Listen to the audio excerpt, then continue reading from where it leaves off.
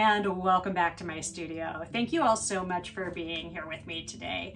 For today's video, I have a few different projects that I'm working on, but they all have to do with Jesmonite or eco resin.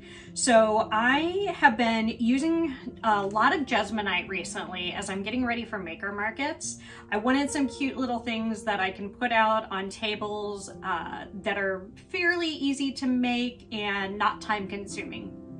And this fits the bill completely. I really like using this. You can completely unmold in 30 minutes. So even if you only have a few molds, you can create a lot of product fairly quickly versus a traditional clear style epoxy resin where you're looking at a minimum of 4 hours to demolding. This is a lot less fussy to work with, so it's been a lot of fun. Now I have several different projects for you today so that I can show you a bunch of different techniques, but I'm also going to be taking you from mixing to pouring to demolding and finishing. So this is going to be a really comprehensive video. Now to get started, I want to talk a little bit about the product. So for today's video, I'm using Jesmonite, the brand, and it's a little expensive and harder to get here in the States. So I've been testing out some other products. Another product I've started using is this eco resin plaster from BakerModern.art. The idea behind these is it's a gypsum base. So it's a plaster of Paris sort of base, but they've added polymers in, so it's a lot stronger than your traditional plaster of Paris. So it holds up much better, it's not so fragile, and it's just a better product, I think, for this sort of option. The Jesmonite comes with a powder and a liquid. A lot of these other eco resins I've found are just the powder and you add water. So read the directions. Each of them is going to have a little different mixing ratio, so go with that. And what I do when I've got a bunch of stuff started is I go ahead and get my powder and my powder and my fluid ready, whether it's the fluid that comes with the Jesmonite or water for the eco resin. And I have several different containers set up so that I can kind of go quickly through this whole process and not have to stop every time to weigh and whatnot. And that's another important thing, is you do want to weigh this out. That's how all of these instructions are. It's not by volume, it is by weight. So make sure you have a scale on hand.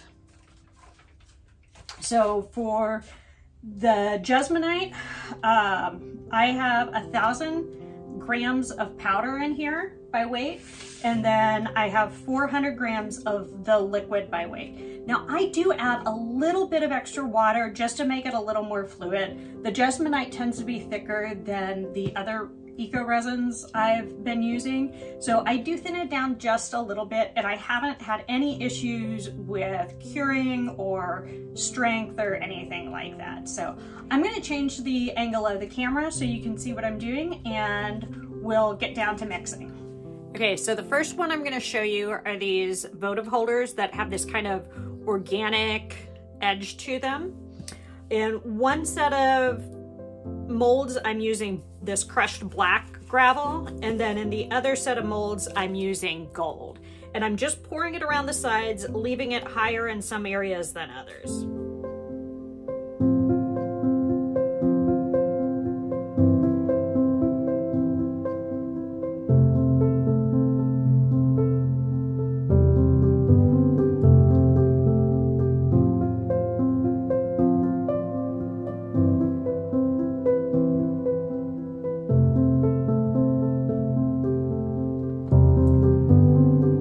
Same thing with these guys.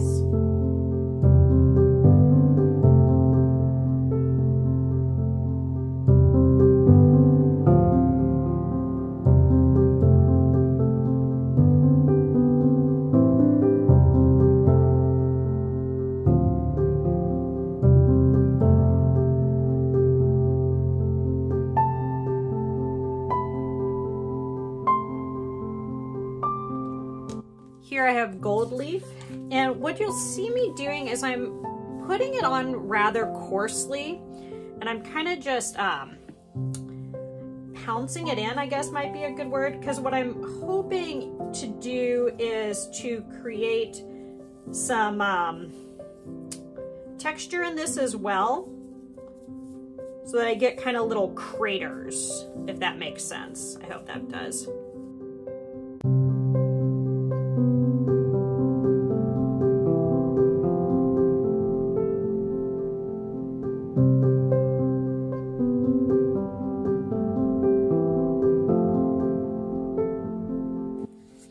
Okay, now it's time to mix. First off, I've done kind of a guesstimate of how much I'm gonna need to fill all of these pieces. If I have a little extra, I do have some molds off to the side here that I can grab quickly to fill up. I like to mix my dry into my wet, and I have my just little studio cordless drill. This is a super cheapie, and I've attached the whisk attachment from my hand mixer in my kitchen. Now, I wasn't using this whisk, so I decided to bring it up to my studio. If you use this, don't take it back to your kitchen, okay? That being said, you could use your hand mixer as well, but again, any attachments that you use to mix this, don't ever use this for food again. And you can use a hand whisk. What I wouldn't suggest using is a stick or something like that. It's really hard to get the clumps out if you're not using a whisk, whether it's a manual style or using something electric. And I like to do just a little at a time.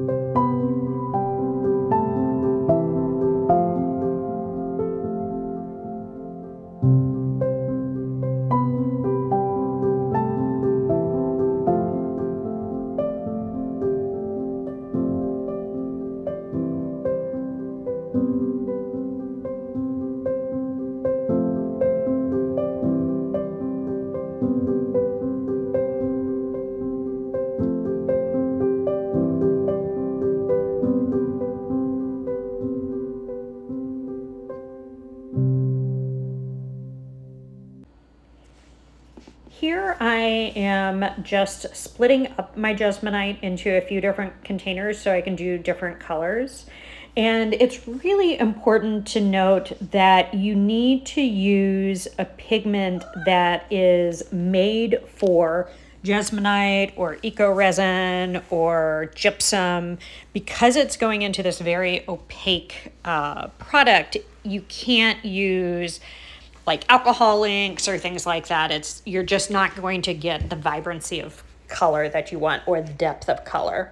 So I will add in some links below for the colors I use. Unfortunately, all the really good products I find are coming from like the UK. So it is a little bit of cost to pay for shipping, but I think they are a much, much higher quality product than anything that I'm finding here in the States at the moment. And then the other thing I wanted to point out, that besides when I'm mixing in a particularly large quantity, like I have this bucket, I am always using silicone vessels to hold. And that's because it's going to make it far, far easier to clean up.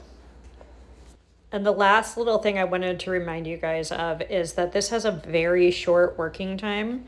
So you really have to keep moving with this. Unlike traditional clear epoxy resin where you have, you know, sometimes 30 minutes, sometimes an hour or more of working time, you really only have about 15 minutes of working time with this product before it just gets too solid to pour.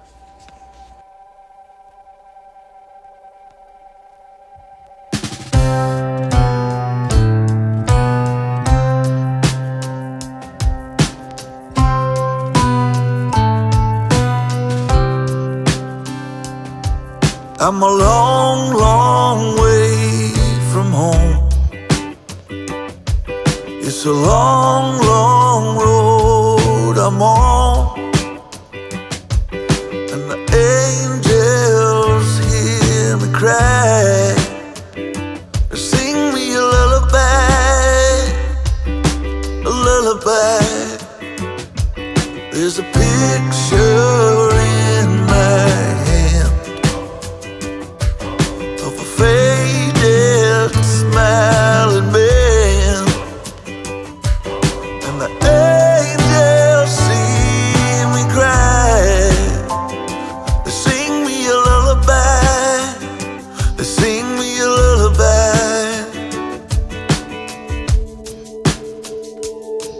If you take these tears from me,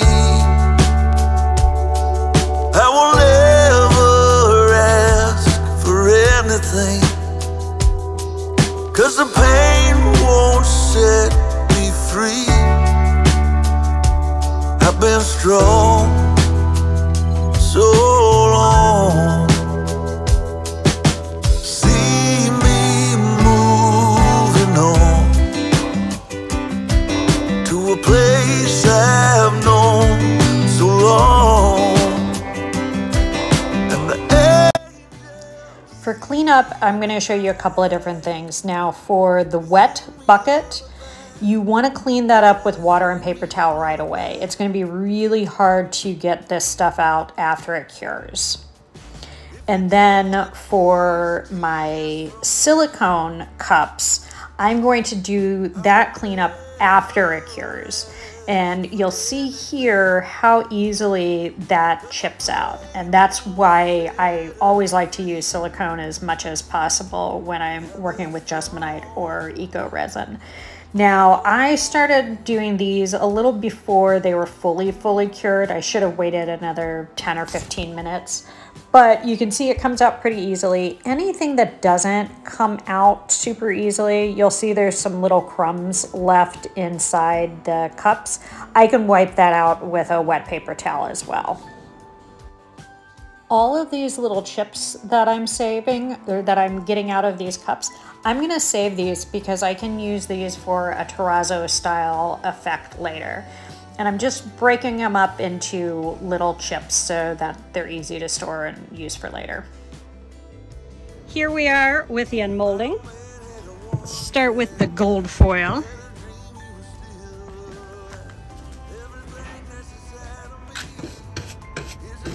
Yeah, sweep some of that extra away.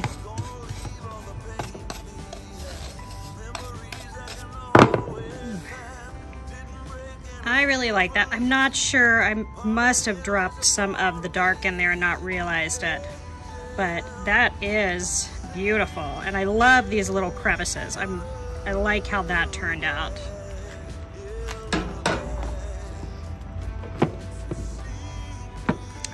Okay, now that is stunning. Can't wait to wax that. That's gonna be beautiful. Here we are with the opal.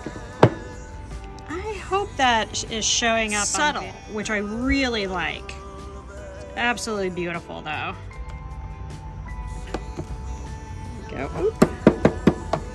There we go. Really cool. Love that. You can see that sparkle. I love that kind of raw broken edge. Very cool.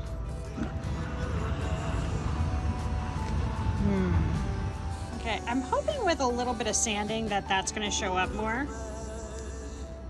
Interesting just the same.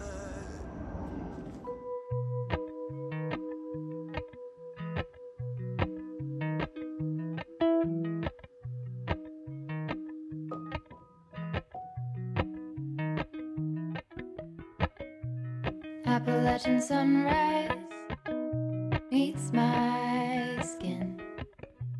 Even with my eyes still closed, I can feel it coming in. Golden, golden, I'll follow only golden, golden,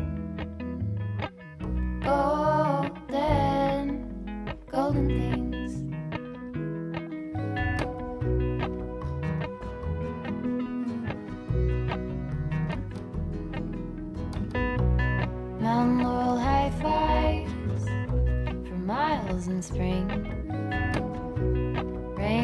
trout and a hummingbird. Here we are with the next step after we demold. Now, I like to let my projects build up so that I can do a bunch of them at once. And I have this belt sander. Now, you do not need a belt sander. This is what I use to make my life simpler when I'm doing, you know, sometimes 100 pieces at a time. So if you just want to hand sand, you are more than welcome to just hand sand. But the belt sander will make really quick work of this if you're wanting to do it a little more of a production style. And you can see it really does just take a couple of seconds per piece, and you'll get that little ridge off the bottom really easily, really quickly, and it's really soft. Now, you can finish these with cork or some sort of felt foot, but I find with the Jesmonite and eco resins, they're so soft, you don't really have to. I'm not worried about this scratching up my furniture or anything like that. And just a real quick tip for really thin pieces where it might be hard to hold on to the sides.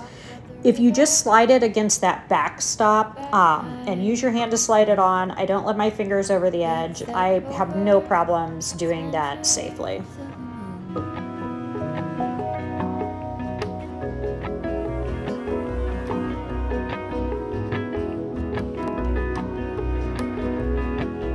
We are with the ceiling portion of this video. So I'm using Clark's Stone and Concrete. This is a really great product. It's food contact safe, and it will make this very water resistant. Not quite waterproof, but definitely water resistant. I've seen people use coconut oil. That seems to add a lovely shine, but this is what I'm working with today. I've got a soft sponge, and I have a little bit here that I warmed up in the microwave only because it's really cold in my studio today, so that's what I'm working for, but this is this. So you don't need a lot, and I'm hoping that this is going to show you how the color changes.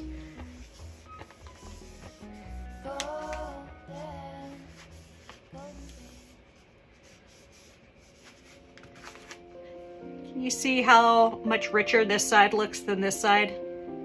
Hope that shows up. So you just put a thin coat on.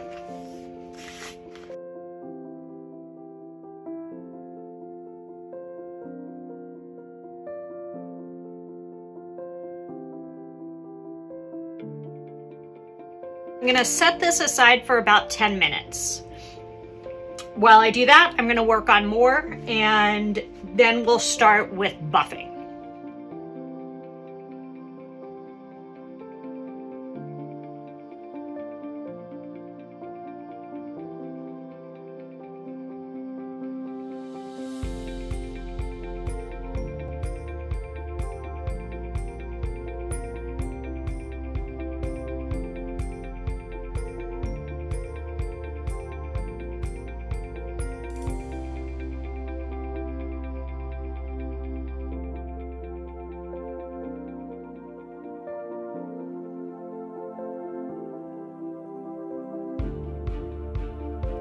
And now it's time to buff. This is sat for about 10 minutes.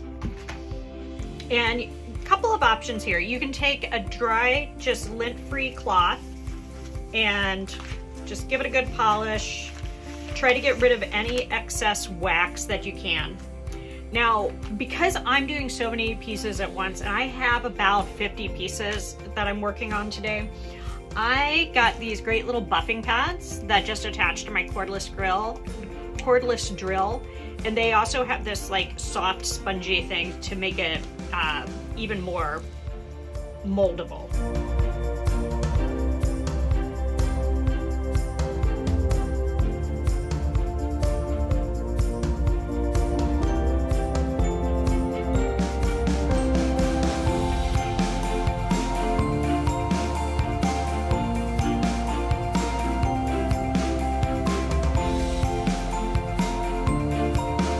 I'm going to buff all of these that I just finished waxing, and then we'll move on to the next step.